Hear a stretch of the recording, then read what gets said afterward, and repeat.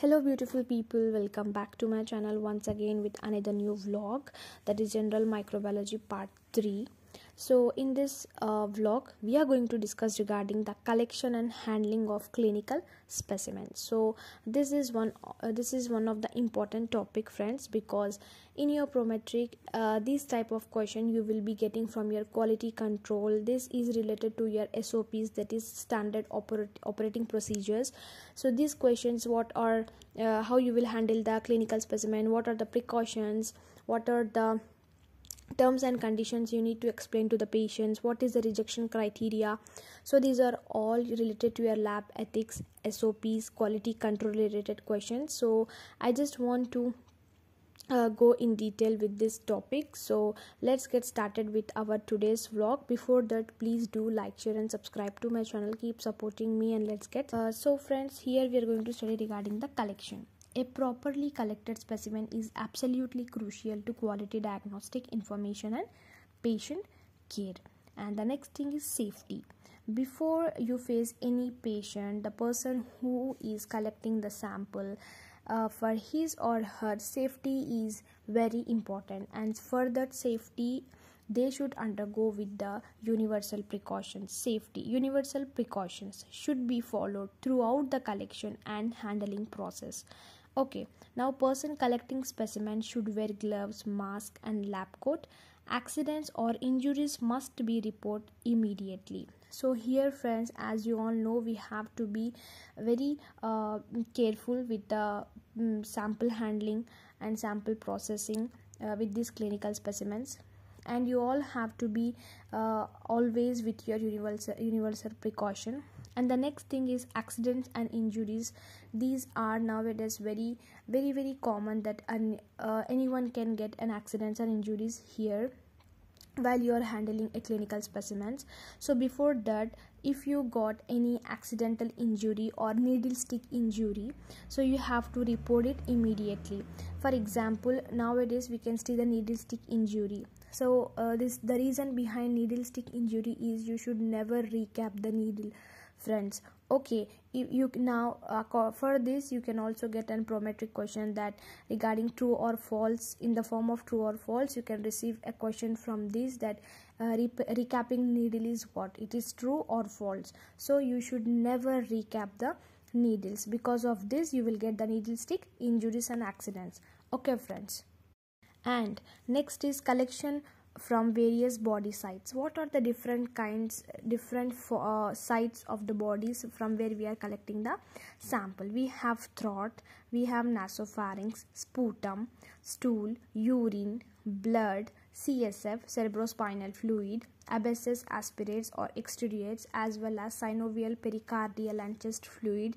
Genital tract collection is from men and women, as we are collecting the urethral swab, high vaginal swabs, pap smears. These are all comes under genital tracts for men and women. Okay, and next is throat swab. As you all know that we are collecting a throat swab. Sputum, it should not, we have terms and conditions for various collection of the sample. Just like if you are collecting the sample from the throat, it should be from a it should collected in the form of a swab, and if you are collecting from the nasopharynx, it should be from your both nostrils. Okay, as influenza A and B, influenza virus A and B, we are collecting the nasopharyngeal swab, and for streptococcus we are collecting it from throat, and for sputum we are collecting an early morning sample without saliva. We are taking only sputum.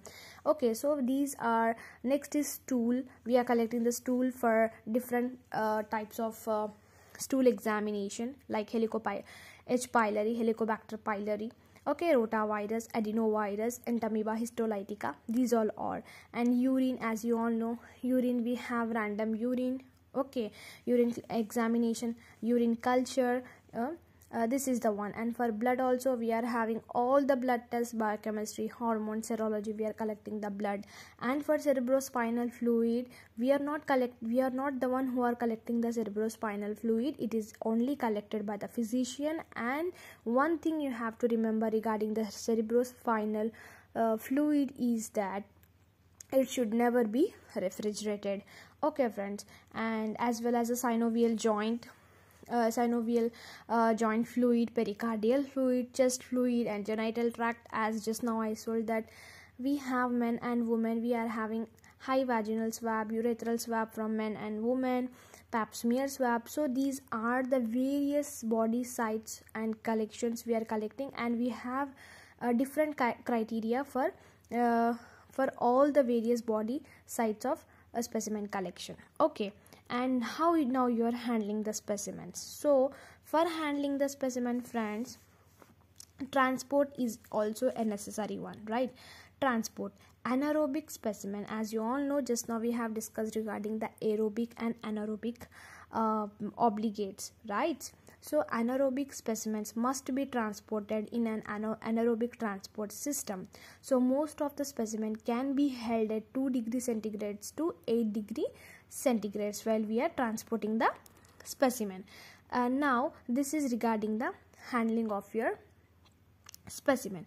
Now we are going to discuss regarding the specimen rejection criteria. So in this criteria you have to be very thorough.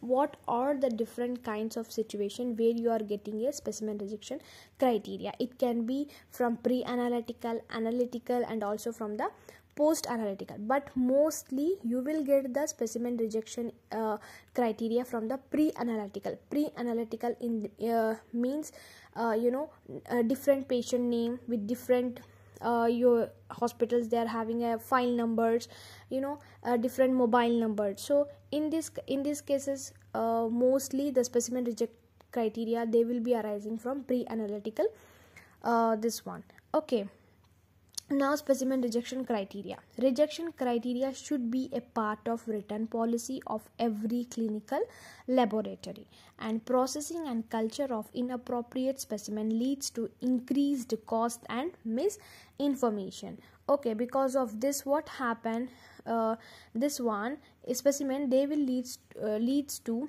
increased cost and also regarding to the misinformation. So the following situation, we have a different kinds of specimen rejection criteria.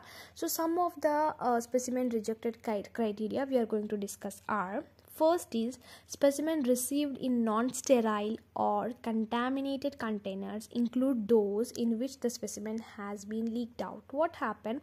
Mostly we will receive a container, we will receive a urine which is not in a sterile container. Okay, we have to receive a urine stool, any sample in a sterile container. If you receive it in non-sterile container, it could be a mark of specimen rejection criteria. Okay, and sometimes what happened in our biohazard cupboards, you will find the urine is leaked. If you find the urine in a leaked position, then it also comes under the specimen rejection criteria. And the next is specimen contaminated with barium or other foreign substances. And one more is culturing of Foley catheter tips. Some of them are collecting the urine from the Foley catheters, which is not acceptable as it can be a contaminated urine. Okay, and the saliva instead of sputum. Maximum we are asking the patient to get the sputum, but most of the patients, they are bringing the saliva. They don't know the difference between saliva and the sputum in many cases. So instead of sputum, if you receive saliva, it is also comes under the specimen rejection area. And unrefrigerated urine specimen 2 hours or most post collection. So these are some of the important rejection criteria where you will find. So this is regarding your collection, handling, transport, and what are the different kinds of specimen rejection area. So this can be very helpful in your quality control, lab ethics, in your SOPs also, if you find any question in your prometric. So these are some of the basic things. Okay, so I hope you like it. Please do like, share.